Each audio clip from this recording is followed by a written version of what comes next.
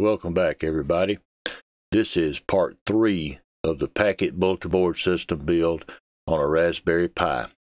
Today we're going to look at adding users, configuring automatic connections or forwarding, if you will, as well as a couple of little pages in there for personalization of the bulletin board system. Stick around.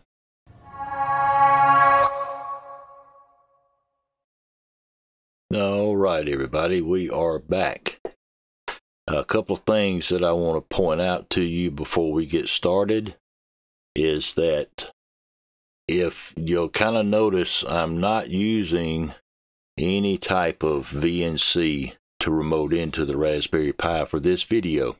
I'm actually on my Windows machine, and this is the actual web page that's created by the bulletin board system that you can log into using your Raspberry Pi's IP address and port 8080. Second thing I want to point out to you is if you look at the menu bar up here and compare it to the one that was in the previous video, you'll notice that we probably have one or two more options available to us now than we did previously.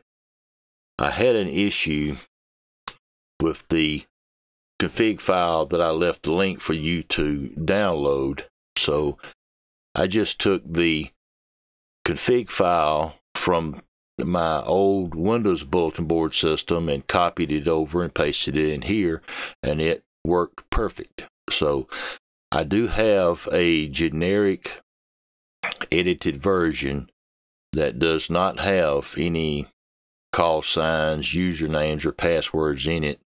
And if you need it, send me an email and I'll send you a copy of it in PDF form. I'm good on QRZ, so just put bulletin board config request or something like that in the subject matter, and I'll get it out to you as quick as possible. Now, I have already went ahead and signed in as sysop, so we're going to go right on into mail management right here. That brings up this menu. Let's look at configuration. Now, I have previously set this up already. The call signs will be your call sign as sysop. This will be your home route or your home bulletin board system address.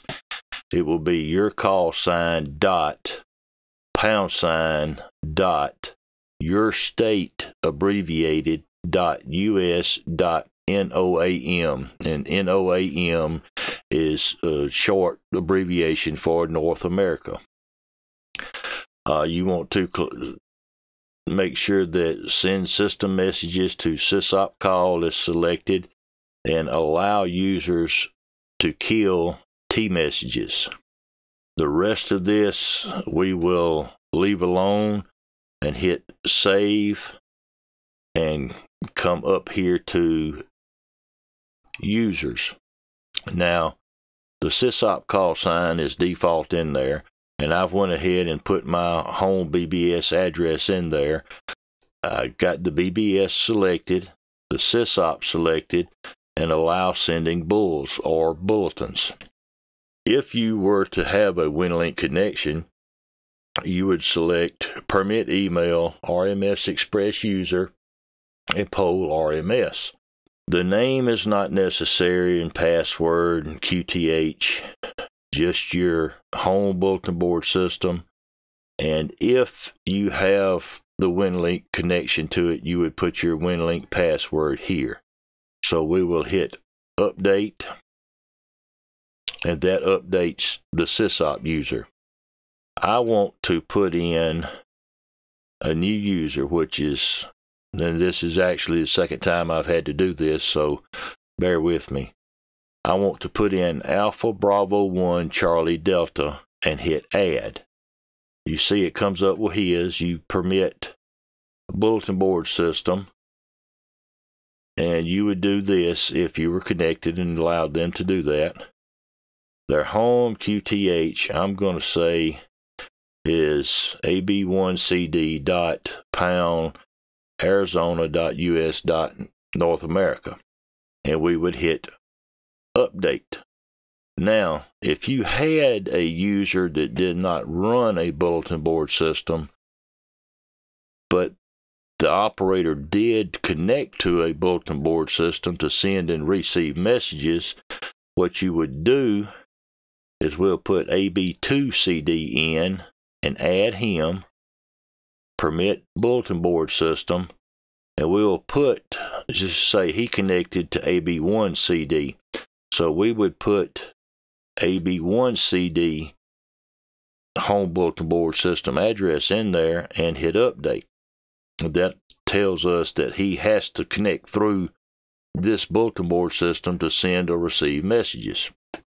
So let's go to forwarding.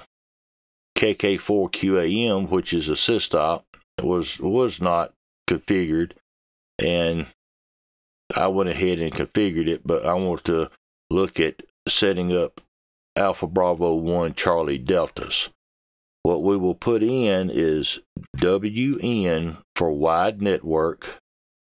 We want to attach pause for 4 seconds just to make sure that there's no traffic going on. And then we will see attach 3 pause AB1 CD -1. Now remember, this station does not run an BBS, so we have to send his messages through a BBS that he connects to. This was AB1 CD .pound az.us.NOAM, and we put it into 3 locations. The timers 21600, 21600, 10,000. Check our protocols, 10,000, and update. That's how you add an automatic connection or automatic forwarding in the BBS. Let's go to messages, welcome messages, and prompts. This, whenever you connect, this is the information that comes across. You see the variable string I, and it's just a first name of the user. Now you could change it to string U, and it would recognize them as the call sign. So if you don't have the user entered in your user log, then how are you going to know his name? And we didn't add any names in the user section, so I changed that to U, and we'll use the call sign of the user. When you originally do it, this DE and your call sign will be here. I added this type question mark for help. What that does is when you connect, you hit the question mark and hit enter. It'll give you a list of commands that you can use to do different functions in the bulletin board system. So we're going to save this, and let's go to housekeeping. This is basically at whatever time UTC is set for 0-100 right now. We could make it 1800. Every 24 hours, we're going to keep the max message number that we're allowed to reach is 60,000. The lifetime of the messages is, the BID is 60 days. Log file time is 7 days. Delete inactive users after 0 days, which is, they're going to stay there. Delete messages and logs to recycle bin. I do not check that one. You send the non-delivery messages for P&T messages. I have that one on. Suppress mailing of housekeeping result.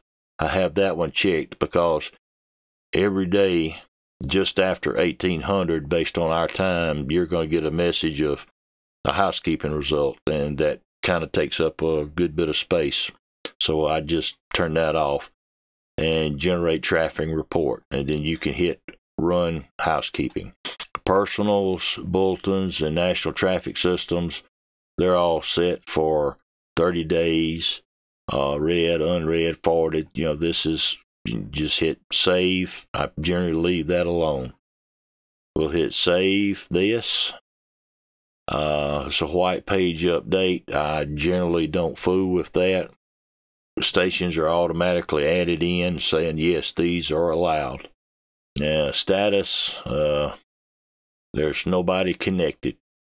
That's the finish of the bulletin board system.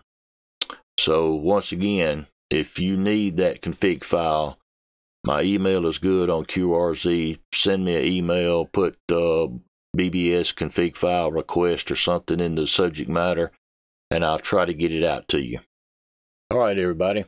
That's it for today. I hope you enjoyed it, and I hope you got something out of it.